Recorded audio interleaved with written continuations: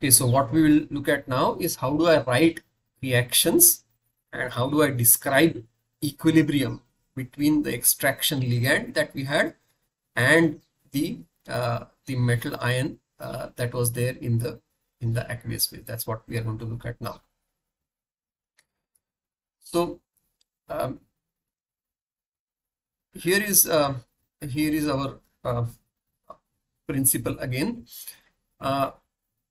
You could have a cation exchange reaction. So imagine that this Mn plus, it's a metal ion, so it could be cobalt, let's say, for example, in the aqueous phase reacting with an RH. So RH is H is the exchangeable proton, so it becomes R minus and H plus.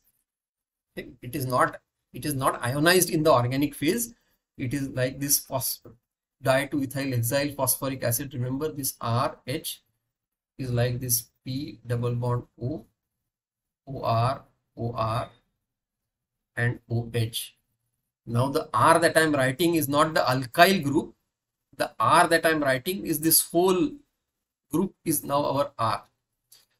So we could write the extractant as RH. So R is not the alkyl group, it is just the whole combination. So whenever there is a metal ion now in the aqueous phase, this RH now has a bond here. Imagine there is a bond here, R and H. And this H is exchangeable because it can dissociate. So now the cobalt ions or the metal ions will get exchanged with this H, and you will have NRM in the organic phase and H plus ions coming into the aqueous phase. Are you able to visualize? Just to help you visualize, imagine, let me go back. Let me just go back to some blank page. Yes. Okay, let's erase all this. Okay.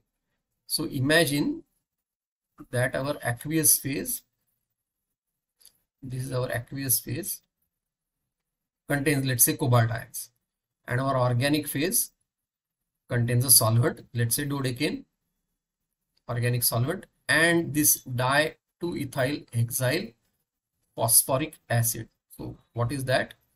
This is nothing but P double bond O, OH, OR, OR. Okay. Now we are going to depict it.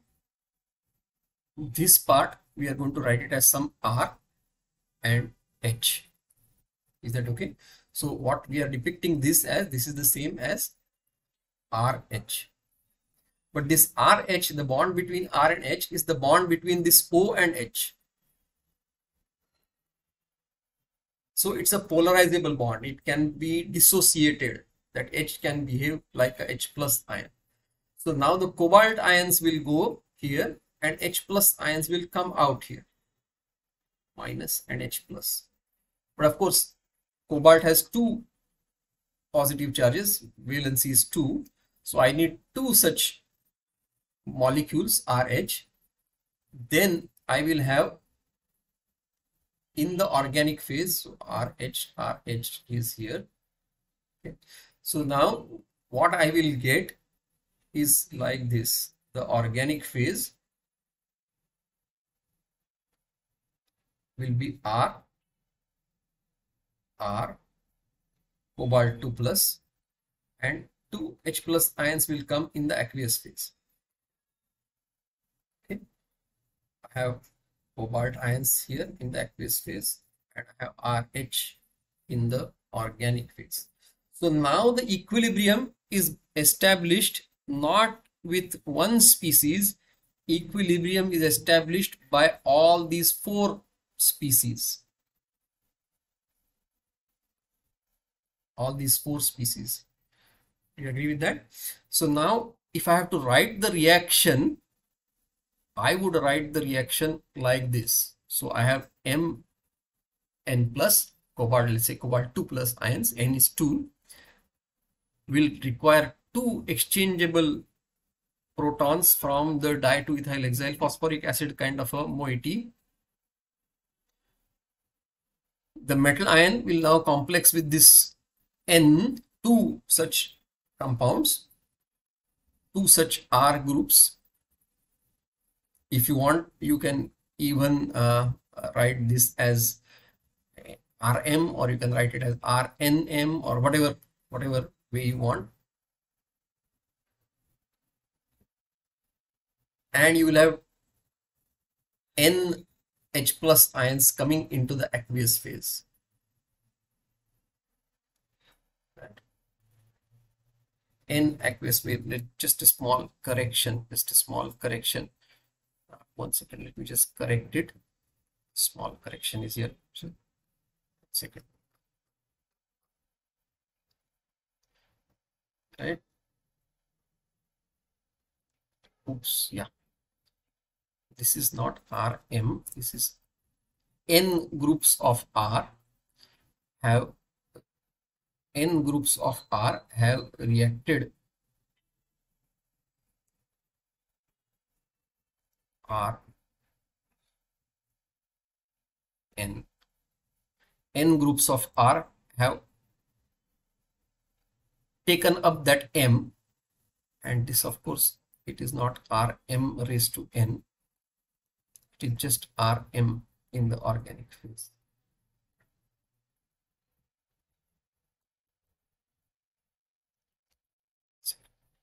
Just edit.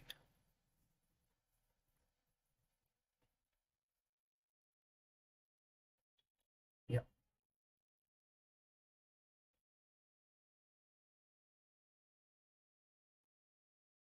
Right. Now it is proper.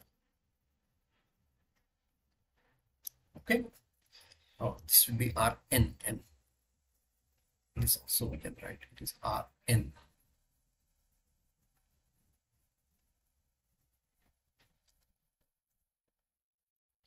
Rn. All right. So that's how you would write the reaction equilibria.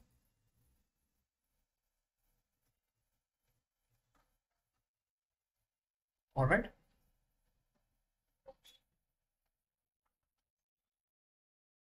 Yeah. Okay.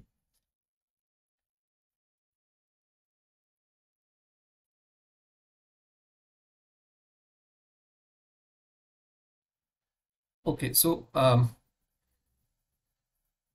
this is a cation exchange kind of a reaction. You could have an anion exchange. So anion exchange would be, you have an anion in the aqueous phase. So let's say in the aqueous phase, I have, let's say, acetate ions are there in the aqueous phase. I would like to take out these acetate ions from the aqueous phase. I could use a quaternary ammonium chloride. So this could be our quaternary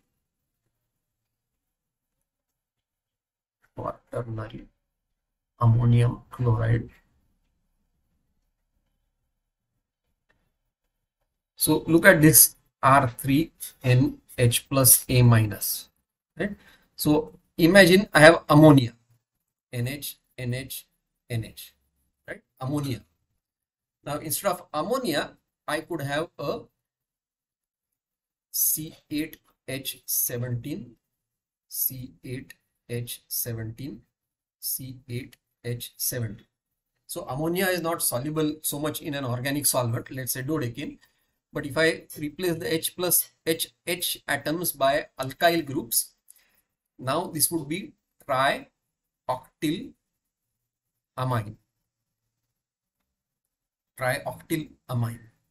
Now this will be highly soluble in the organic phase. It has now enough organic character, enough covalent character to make it soluble in the organic phase, like a dodecane. Now if you add HCl to this amine, you could have a quaternization of the nitrogen. So you will have a quaternary nitrogen. So you will have trioctyl amine hydrochloride as a salt. This trioctyl hydrochloride is our quaternary ammonium chloride. It is quaternized nitrogen. Now this chloride that is there, now this is organic soluble. Now this chloride ion will now be can be now exchanged with some of the other anions in the aqueous phase, right? So we'll get R3NH plus B minus in the organic phase, and A minus will come in the aqueous phase. So again, what I'm saying is, if this is an aqueous phase, let's say aqueous phase contains acetate ions,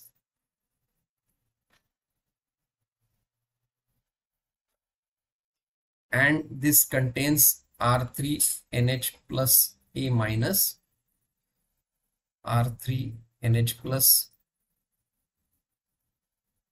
A minus. The A minus ions can be exchanged with these acetate ions, if you like. So I will have a quaternary ammonium acetate in the organic phase, and the chloride will come in the aqueous phase. So now the reaction equilibria that we can write, the equilibrium constant for the reaction would be like this: R3NH plus B minus, concentration of this in the organic phase, concentration of this in the aqueous phase, divided by concentration of R3NH plus A minus in the organic phase and B minus in the organic in the aqueous phase. The equilibria.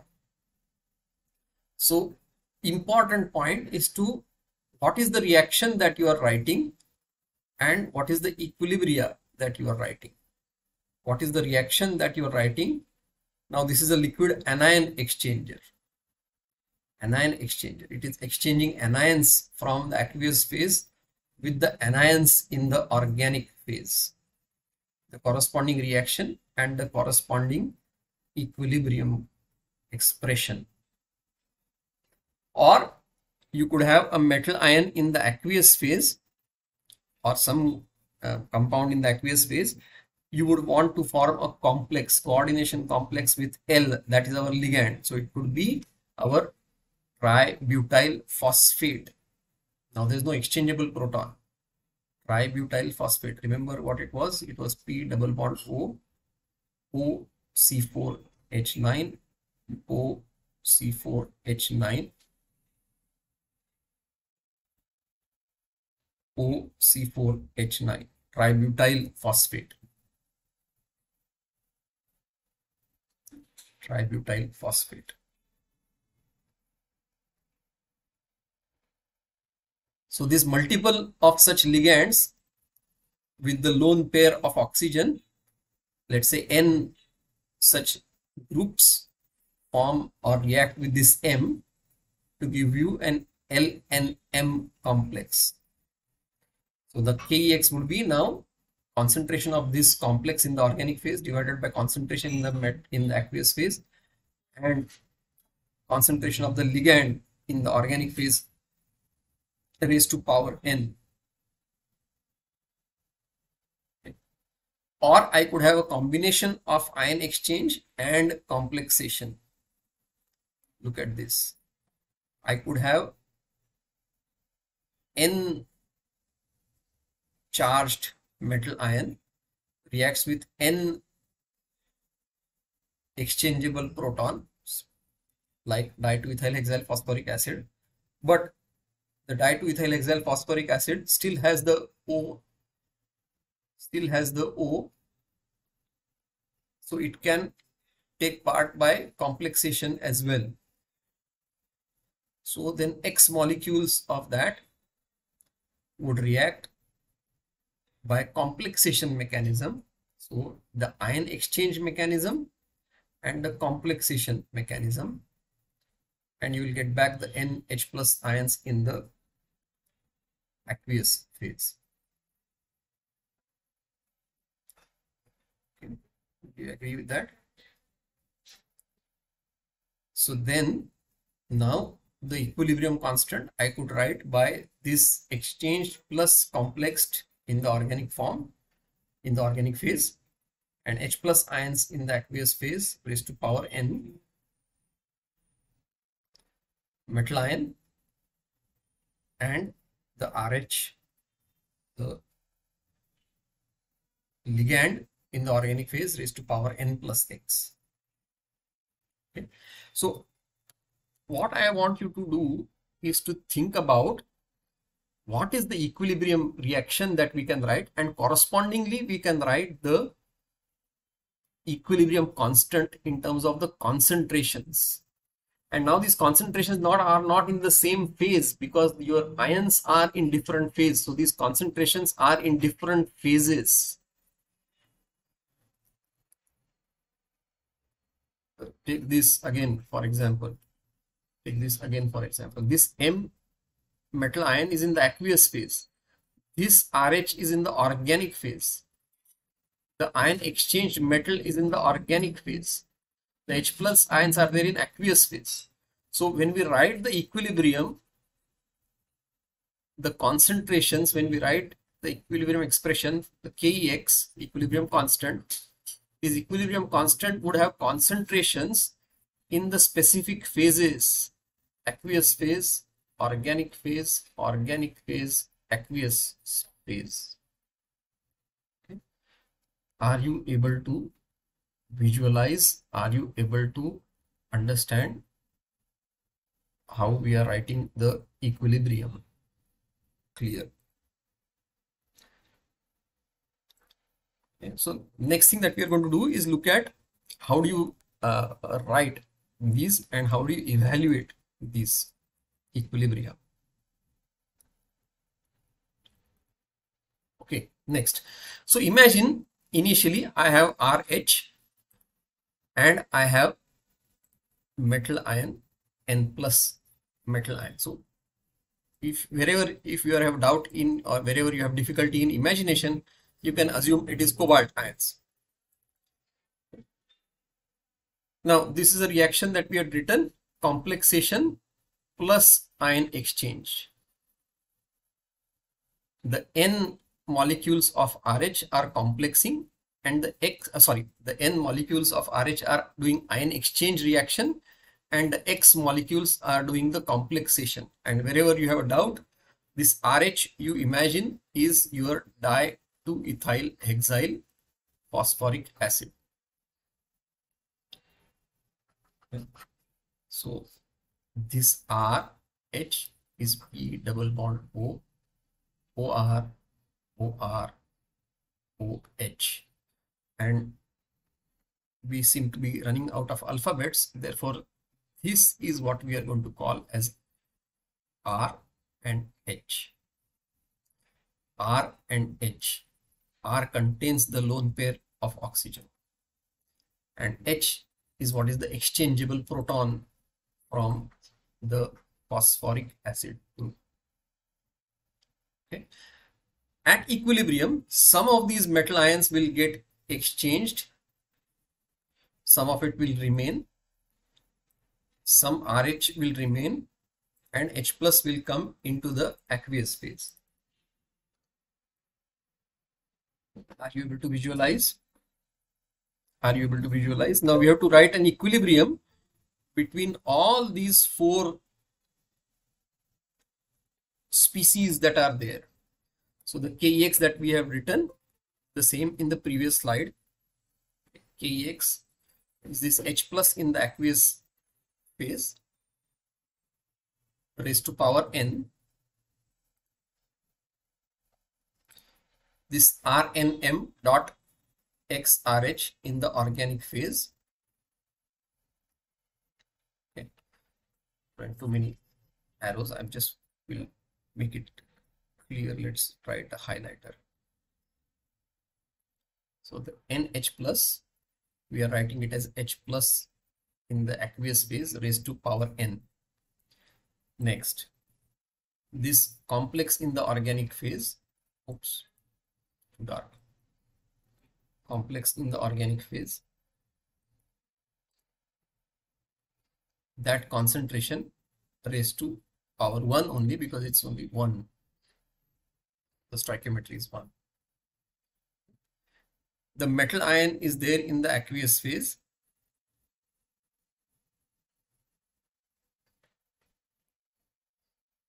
The metal ion that is there in the aqueous phase, and the remaining now n plus x is the stoichiometry of this RH in the organic phase. So then the RH organic raised to power n plus x. Are you able to visualize? Are you able to see? This Kx, we'll write it slightly differently now.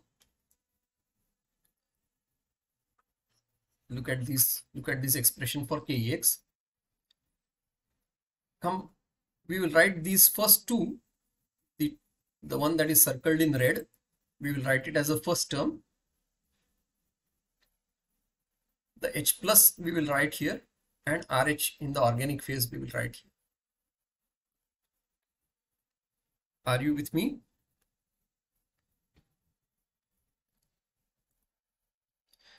Can you tell me what this red bracket is telling you? What is the red bracket telling you?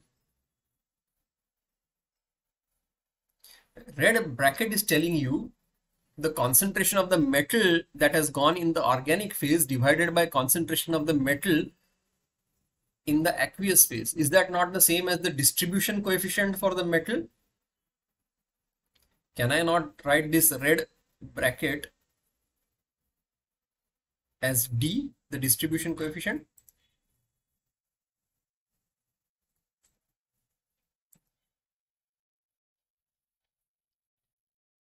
So now the Kex would be distribution coefficient for the metal, H plus in the aqueous phase raised to power n, RH in the organic phase raised to power n plus x.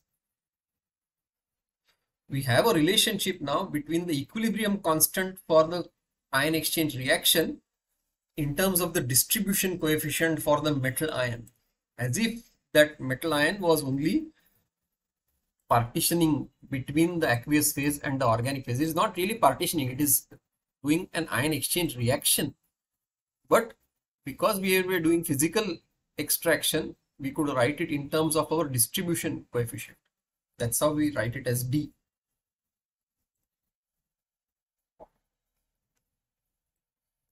So if I take log of both sides to the base 10, look at the left side, it becomes log to the base 10 equilibrium constant. Log D, remember we had seen octanol water partitioning coefficient, there also we took log to the base 10. That's how we have got that log D. Then we have n log to the base 10 H plus ions, and we have minus n plus x multiplied by log to the base 10 RH in the organic phase. Just take a log of both sides.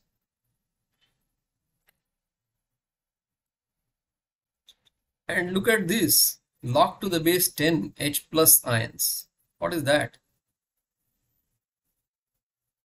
What is log to the base 10 H plus ion concentration? Is it not minus pH? So if I measure the pH of the aqueous phase, now I am able to relate the equilibrium constant Kex with the distribution coefficient for the metal ion, the pH of the aqueous phase, and log to the base 10 this concentration in the organic phase of this RH. RH is what is my ligand that is reacting. That's our RH. Are you with me? I can rearrange this as well. Log to the base 10 D.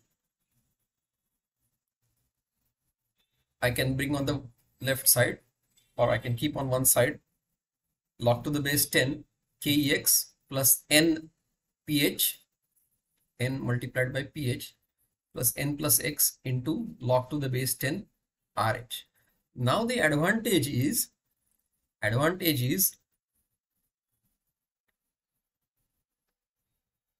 we can measure this D. D can be measured. What do I have to do for measuring D? I have to allow equilibrium to take place. I take a sample of the organic phase. I analyze for the metal content. I take the sample of the aqueous phase. I analyze it for the metal content. Ratio is my D. D can be measured by experiments.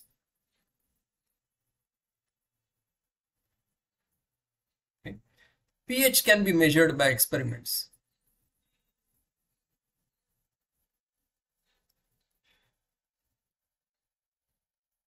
Isn't it? Aqueous phase, I can take a sample and measure the pH. So this D I can measure, pH I can measure. D I can measure, the pH I can measure. This can be measured, pH can be measured. Now, if you look at the RH in the organic phase, this is related. So the initial RH that I started with, right, it must have gone into what is the RH at equilibrium and how much RH is actually complexed with the metal ion. Let me give you an example. Right? Suppose I had started here with 10 moles of RH in the initial condition. If I allow equilibrium to take place, let's say I have 4 moles of RH in the RH form and 6 moles of RH are occupied here, are in this complex form, right?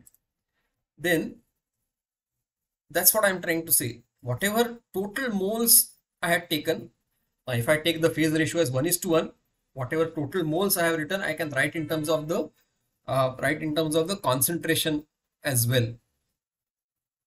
Right? What actually should I have done is I should have V, volume of the organic, multiplied by RH organic, V into RH organic, V into RH in the organic phase, right? So this is actually, I don't need it because I am only writing a balance for the organic phase. Right? This is the total moles that I had taken initially, or total concentration that I had taken initially. That must be equal to whatever RH is there in the free form, free to react form, plus it is this in the complex form. Actually, it should be N plus X into this concentration. This should be actually N plus X into this concentration, because N moles of R are there and X moles of R are there. So actually I should be writing it as N plus X. Let me just make that correction just so that people are comfortable.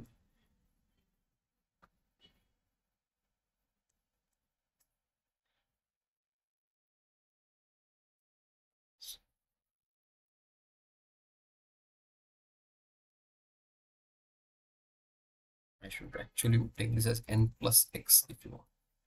So as if we are writing a balance for R. As if we are writing a balance for R.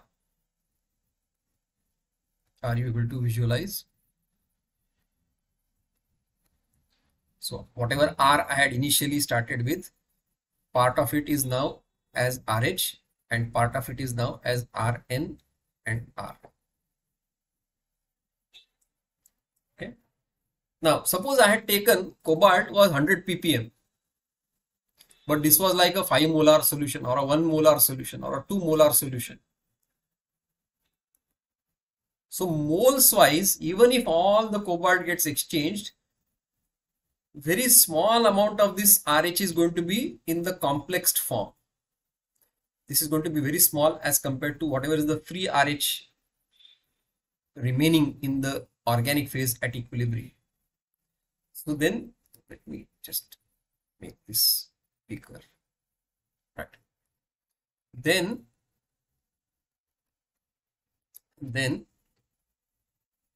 free to react. then if this is the case,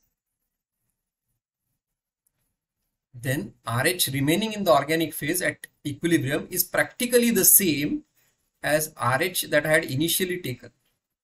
So if my metal ion is very small amount as compared to the organic extractant, then RH in the organic phase at equilibrium is practically the same as RH in the organic initially. Now you look at this final expression. D I can measure experimentally. D can be measured experimentally.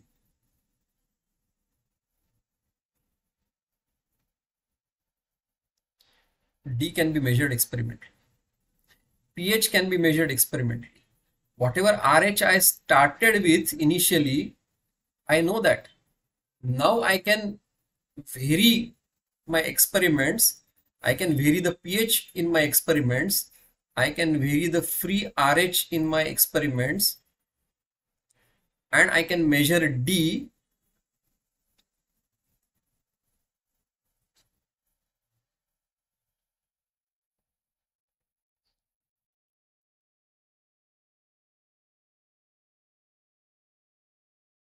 I can measure the D. Now if I plot a graph or if I do regression of this D as Y versus this pH as X1 and this RH as X2, if I now do a linear regression between Y and X1 and X2, the intercept would be log to the base 10 KEX. One slope would be N and the other slope would be N plus X. So the advantage is now the equilibrium constant I can evaluate and the stoichiometry I can evaluate.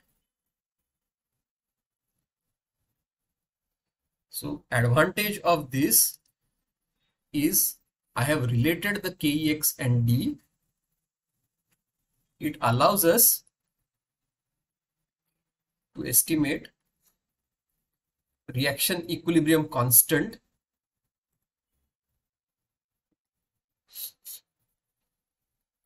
and it allows us to estimate stoichiometry. Why do we want to estimate stoichiometry? Because we don't know how many ligands are complexing, with the metal ion, whether it is one ligand that is complexing or two ligands are required or three ligands are required or four ligands are required. That can be found experimentally. Do you realize the advantage of this? So what we'll do now is take some data from the literature.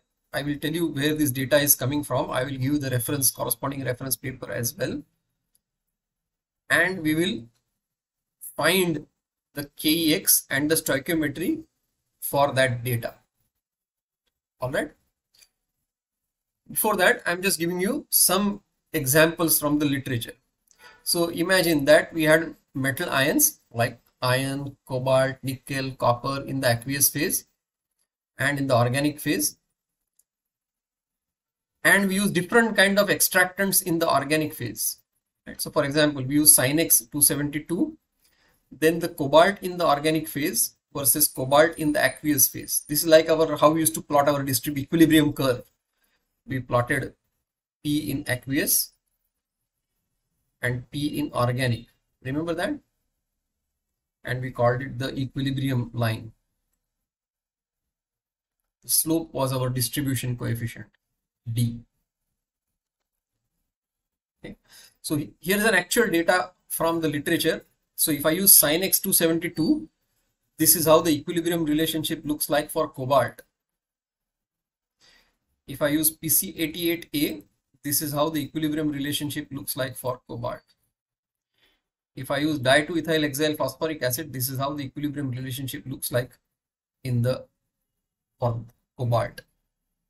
And if I do the same way for different metal ions, so I do for iron, zinc, calcium, copper, magnesium, cobalt, nickel, then if I use di2-ethyl-hexyl phosphoric acid, this is the order, or this is the relative importance of the distribution coefficient. Distribution coefficient for iron would be highest, distribution coefficient for nickel would be lowest. Distribution coefficient for iron would be highest, followed by zinc, followed by copper, followed by calcium, followed by cobalt, followed by magnesium, followed by nickel. Or using sin x 272, iron followed by zinc, followed by copper, followed by cobalt, magnesium, calcium, nickel. So if I have now my aqueous phase, let's say the aqueous phase contains iron and nickel, and now I suppose I use di2-ethyl hexyl phosphoric acid in the organic phase. Which one is going to be extracted, iron or nickel?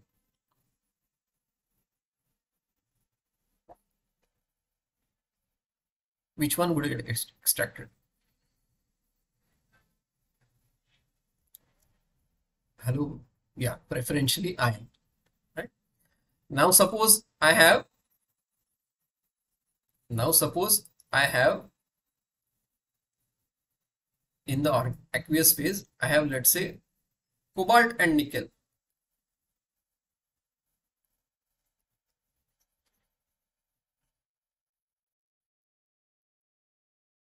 Now you tell me, is it better to use di2-ethyl hexyl phosphoric acid or PC88A or sin x 272 if I want to preferentially take out cobalt from the aqueous phase?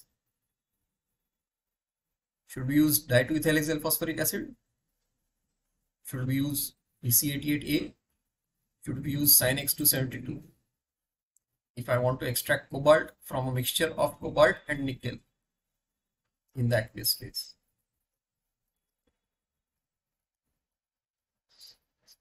Right, sin x 272, right? Because that gives you a distribution coefficient for cobalt which is significantly higher as compared to nickel. If I use di2-ethyl hexyl phosphoric acid, they are close to each other. PC88, they are slightly better off from farther away from each other, but sin x, there's a big difference between cobalt and nickel. Cobalt will get preferentially exchanged in the organic phase. Okay, here is let's go forward. Another example, right? So this paper, Das et al. 2015, looked at extraction of uranium hexavalent 6 in the coordination state 6 using 5% sin x or in paraffin. So paraffin is like dodecan, sin x 272, and used different acids HNO3, HCl, H2SO4. So the distribution coefficient of uranium is plotted with respect to the initial acid concentration in the feed. So I have 1 molar HNO3, 1 molar HNO3, or 1 molar HCl, or 1 molar H2SO4. I have 4 molars of nitric acid, or 4 molars of hydrochloric acid, or 4 molar of H2SO4. I have 8 molar nitric acid, or HCl, or sulfuric acid. You see the distribution coefficient, this is a log scale.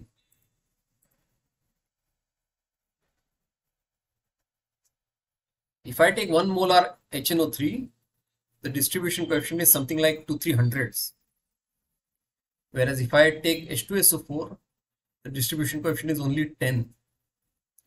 Here, if I take 4 molar nitric acid, the distribution coefficient is about 200. Whereas if I take 4 molar H2SO4, distribution coefficient is only 2. So the presence of acid in the aqueous phase also makes a lot of difference to the distribution coefficient. Further, if you look at that paper they have also looked at effect of type of extractant.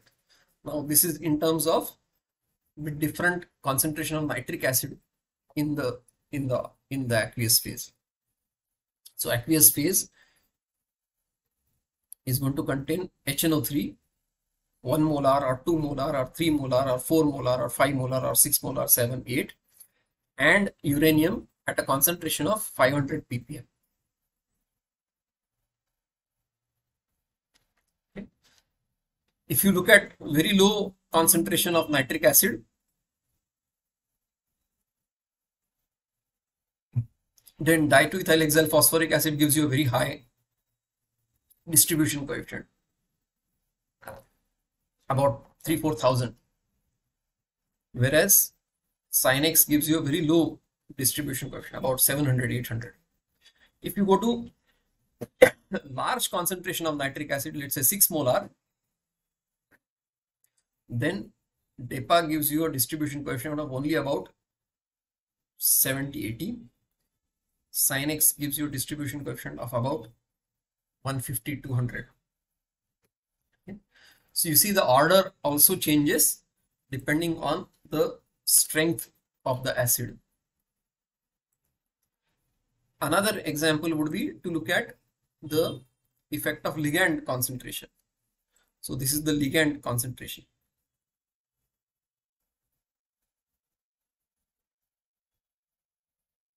This is for Sinex. This is PC88A and this is DEPA. As you see, as the ligand concentration goes up, the distribution coefficient also goes up. Okay, for all the three. So that's how you will do the experiments. You will find out the distribution coefficient and you will relate the equilibrium constant and the stoichiometry.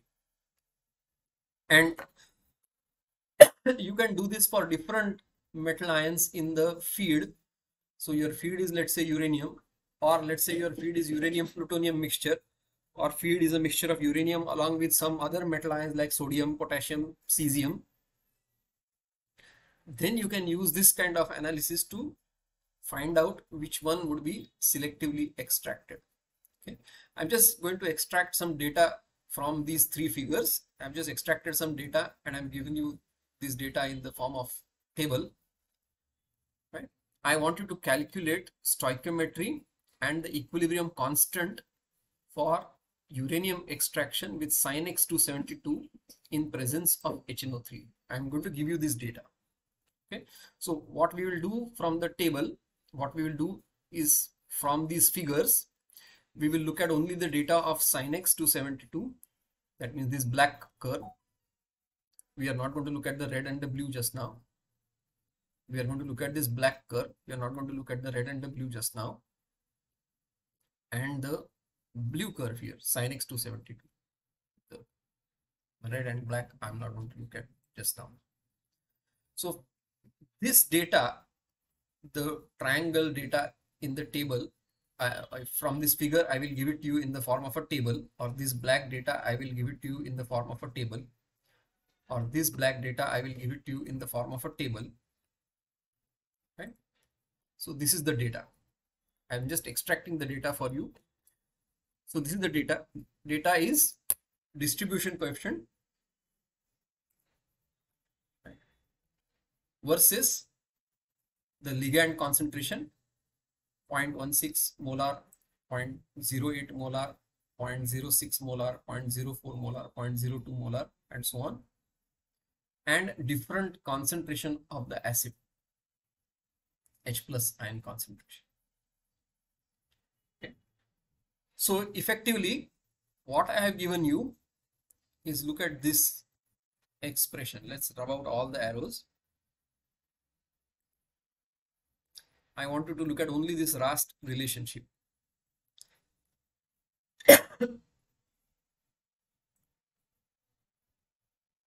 I have given you data of distribution coefficient, pH. I have not given you pH, but I have given you the concentration of H plus ions, acid concentration. Acid concentration I have given you, H plus. Okay.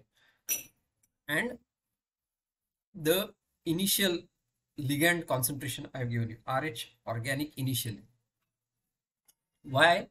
Because the RH organic is very, very large as compared to as compared to the initial concentration of uranium.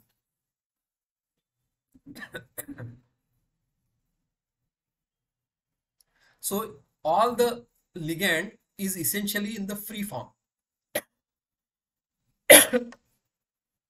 This is very, very small. The extracted metal ion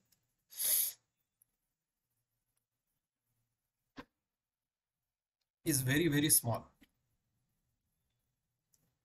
So RH in the organic is same as RH initially. Okay. So I would like you to do multilinear regression of log D versus pH and RH in the organic phase. Okay, use this data.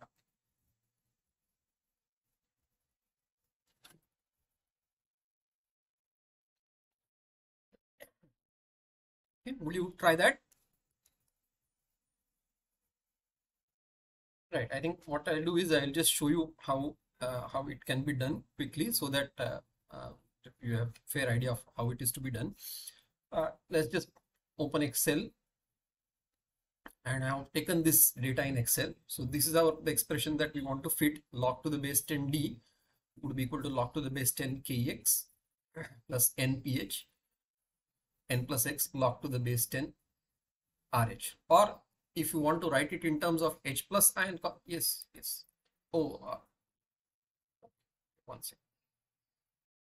Okay, so this is the data in Excel now.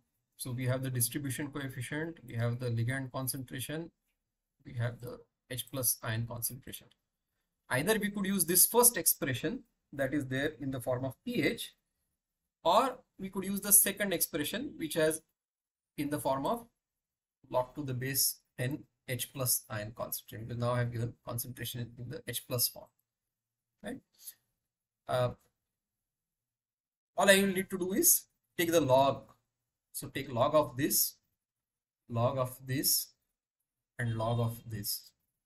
Okay, so if you want to do that, log to the base 10 of distribution coefficient you want, suppose. So this is log 10 with this. So that's 2.9, and then we can just copy it. Then we want to do log to the base 10 of the H plus ion concentration,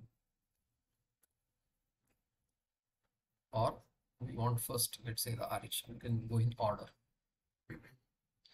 So log to the base 10 the RH concentration, and then we can copy that and log to the base 10 H plus ion concentration.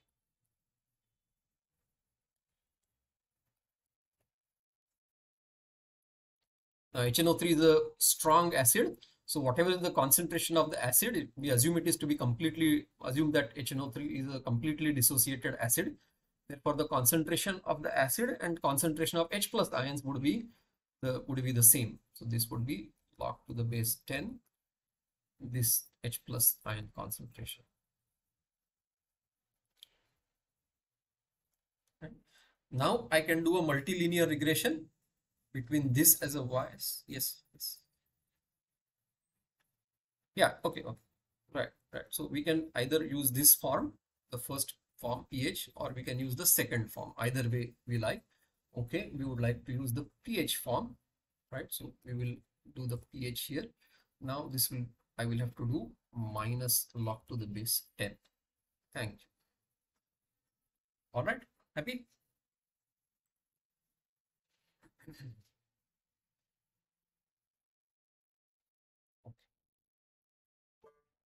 Okay, now, so if I use the first one, that's this form. So what I would like to do is multilinear regression between this log to the base 10 D, pH, and log to the base 10 RH in the organic phase. So let me just bring it on this side. pH is the first variable, and log to the base 10 RH is the second variable. So I can do now multilinear regression. So let's say data data analysis. If I do regression, are you able to see properly? I want regression between the input y and the x. First variable is the pH and second variable is our log to the base 10, the RH concentration. And let's say we want the output here. So Excel has done it. Now you see R square is 0.99. So that means this is a good fit, 0.997.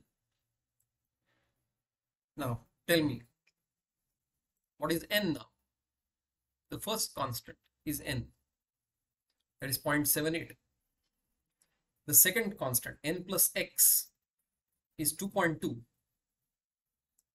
And log to the base 10 Kex is 4.45. So that's how you would do this regression. So if you go back to the slides now, just the results are here in the form of, we have taken log 10, we have put in now. So I've done it little differently, but you see now the regression, the n is 0.78 and n plus x is 2.2 and log to the base 10 Kex is 4.45. So we have been able to get the equilibrium constant. What have we done? What have we done? We have written this reaction. In this reaction, we did not know how many moles of the ligand got exchanged, how many moles of the ligand got complexed. We also did not know about the equilibrium constant for this reaction. But by doing this experiment, yes. Okay, 1 second. So we did not know how many moles of the ligand took part in the ion exchange process, how many moles of the ligand took part in the complexation process, stoichiometry, and we also did not know anything about the equilibrium constant. But by doing experiments, by measuring D, by measuring distribution coefficient D at various concentrations of the ligand at various pH, we have been able to get the stoichiometry. Our n is 0.788 or let's say 0.8 approximately.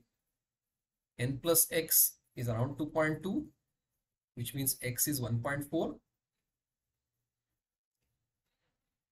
And Kex, log to the base 10, Kex is some 4 point something. How much was that? 4.45. Right.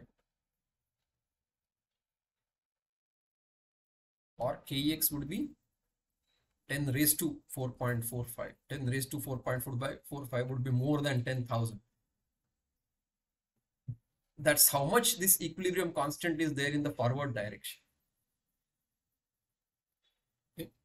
So we have been able to characterize this reaction by and get information about the stoichiometry, about the equilibrium constant based on the experimental data like we have here.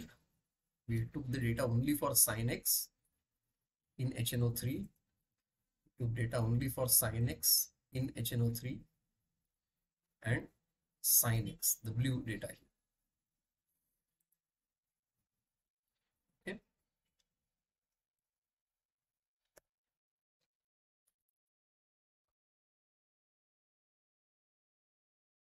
So this is how you would analyze this kind of data, get information about Kex, the equilibrium constant, and the stoichiometry of the ion exchange reaction or the stoichiometry of the complexation reaction.